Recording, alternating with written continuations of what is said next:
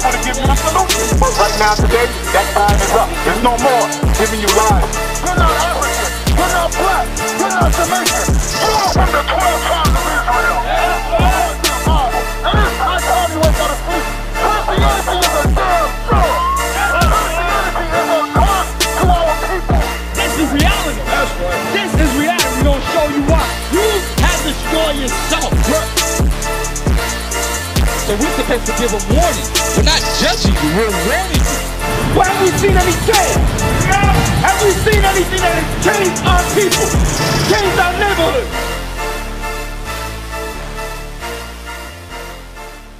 What? You almost went to jail. All praises that you ain't go. All praises, because how old are you? 29. Have you been to jail before? Just one time? You never been to prison? Okay, cool.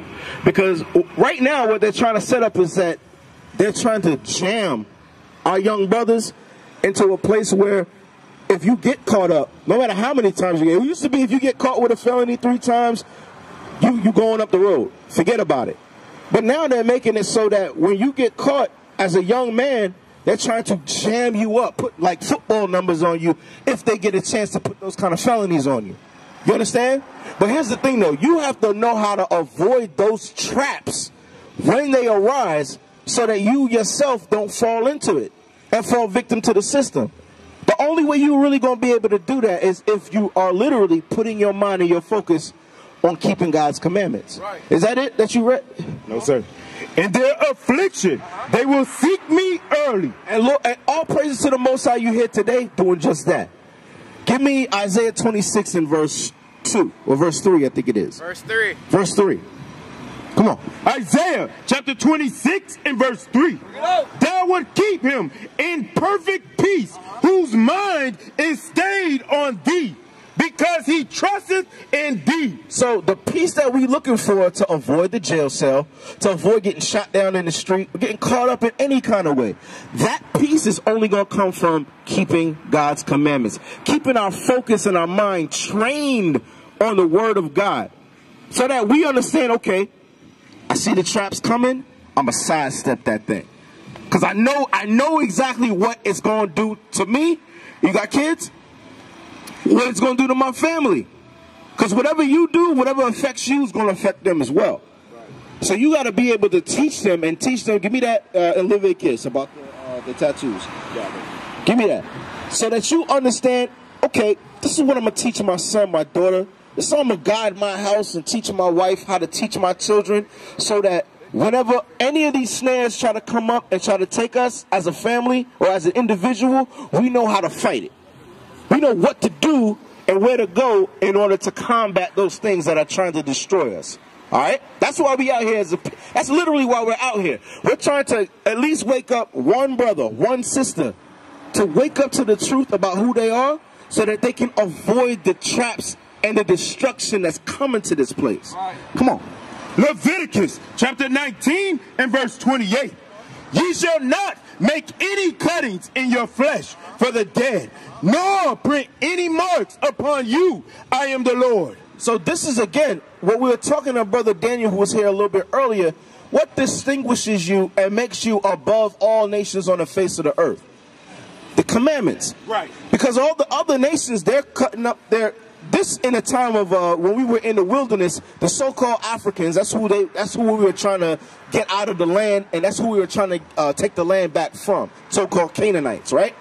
They are the Africans today. If you look up some of their rituals are to cut their flesh, and they put, you ever seen Warmonger? Killmonger, that's his name, right? Killmonger.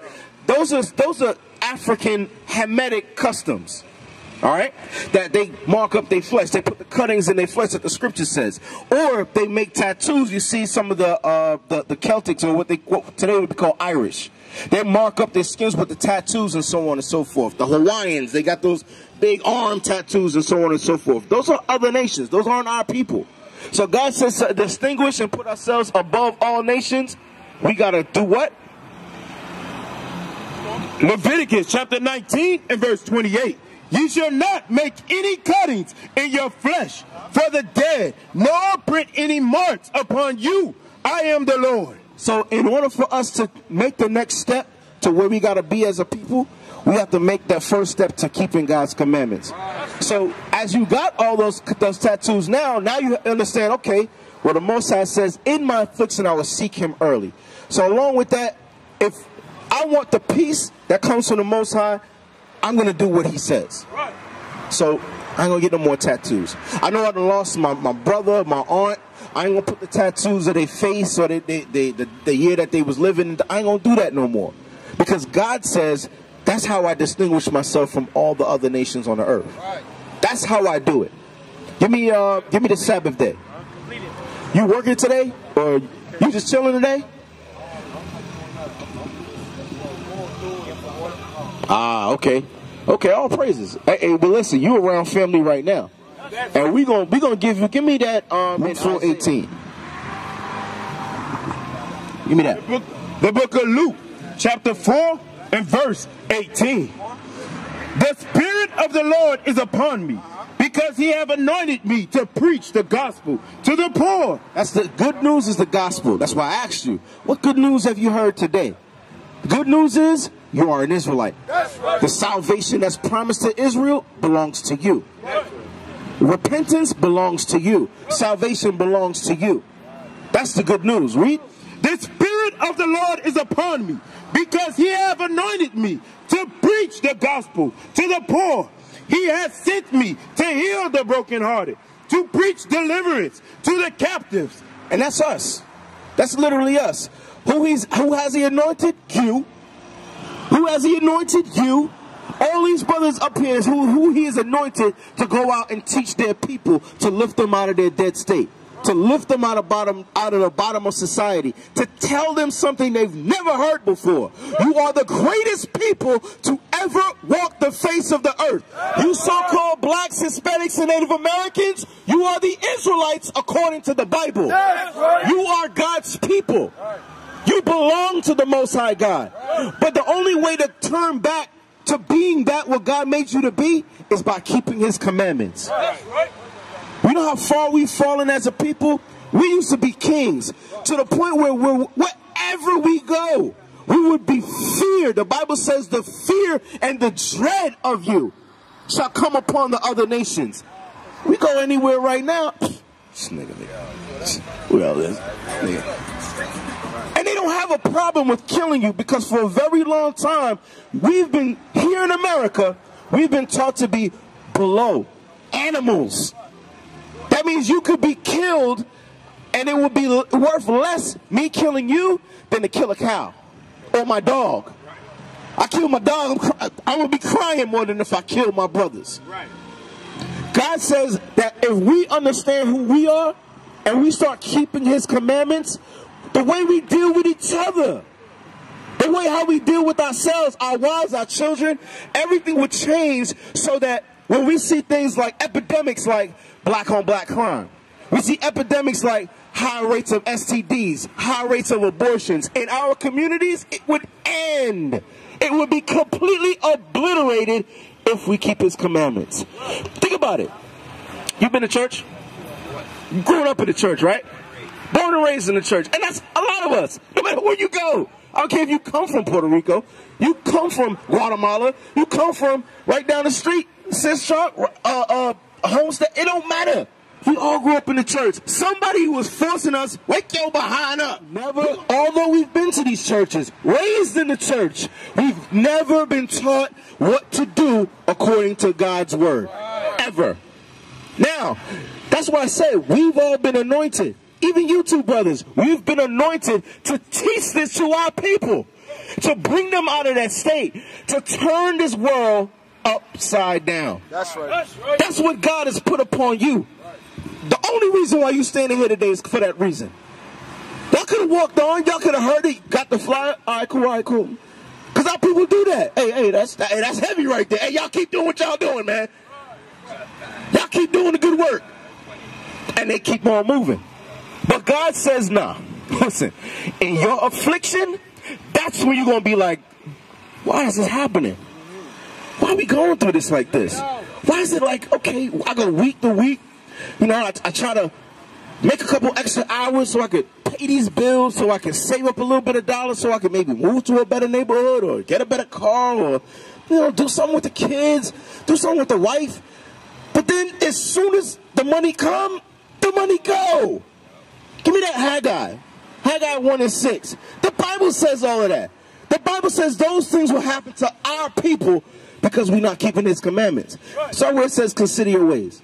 Haggai chapter 1 and verse 5. Now therefore, thus saith the Lord of hosts, consider your ways. So that's the first thing God says. Yeah, think about what you're doing. Think about what you're doing. Think about how you're living. You're saying, okay, this is hell, man. I'm going through hell right now. First thing God says, think about what you're doing. What are you doing? Come on. Ye have sown much and bring in little. You work all these hours. You work 2, 3 jobs. You got the side hustle going on. And you still bring what? Ye have sown much and bring in little. But you still bring in a little. You barely are able to pay 1 or 2 bills. After the second bill, damn. Looks like I'm going to have to go back to that payday loan again. Right. Damn, can't wait for tax time to come around. Come on. And bring in little. Ye eat, but ye have not enough. You eat, even though you eat, but it's like, damn, I'm still hungry. You feed them, you know how them kids get. Them kids that eat you out of house and home. Bring it out. You feed them a full meal, and 30 minutes later, Daddy, I'm hungry. Right. What? You had more food than me. How you hungry again? Come on. Ye drink, but ye are not filled with drink. Ye clothe you, but there is none warm. When it says you're clothed, but there's none warm, that means although to be very honest with you, we do live in a cold world. We do live in a cold world. So although you clothe yourself with the Gucci, you may clothe yourself with the H&M and all of that, all those nice fabrics and stuff, you still cold. You have no love for yourself, no love for your people, no love for your children, no love for your wife. That clothing is the laws. It's God's commandments. Read on. And he that earneth wages to put into a bag with holes. You know what a bag of holes? You got your book bag, right? You ever cut big holes in the bottom of your book bag? And you try to put a whole bunch of pennies and nickels in there. What happens? It goes in one side and comes right out the other. Read that part again. But there is none warm. And he that earneth wages to put into a bag with holes. So we earn wages, and it goes right back to the bill collectors. Right. It goes right back out of our hands. There's a picture that has like little wings on a dollar bill. And you get it, and it's flying away already. Bring it out. Read verse 5 one more time. Verse 5, Haggai chapter 1 and verse 5. Now therefore, thus saith the Lord of hosts, consider your ways. That's why God says you got to consider your ways. Why are we going through it? Why we can't make ends meet? Because we are not considering what we are doing. Right. We ourselves have to be keeping God's commandments. That way, when we want to be blessed, and we're looking to be blessed and get better things in our lives to do for our families, to do for our people, he'll bless it.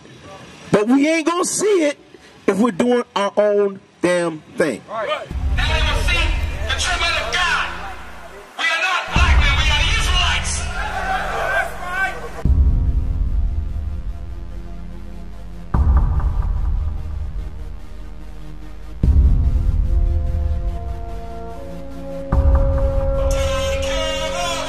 Take care of us. And our children too. And our children too. We have abandoned. How about you? How about you?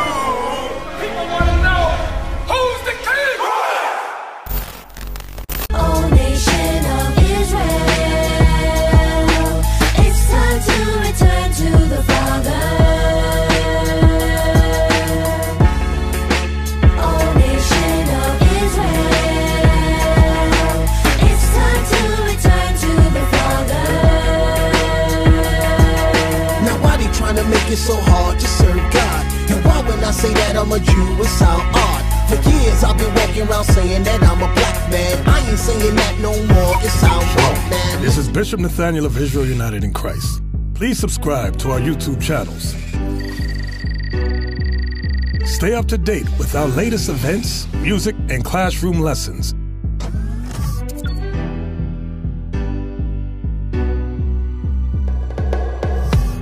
IUIC plans to continue visiting different countries where this gospel has not been preached before. IUIC needs your help in pushing this truth.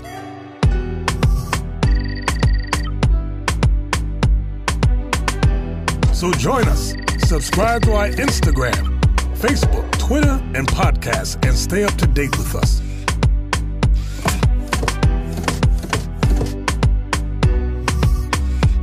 For more information, please visit www.israelunite.org.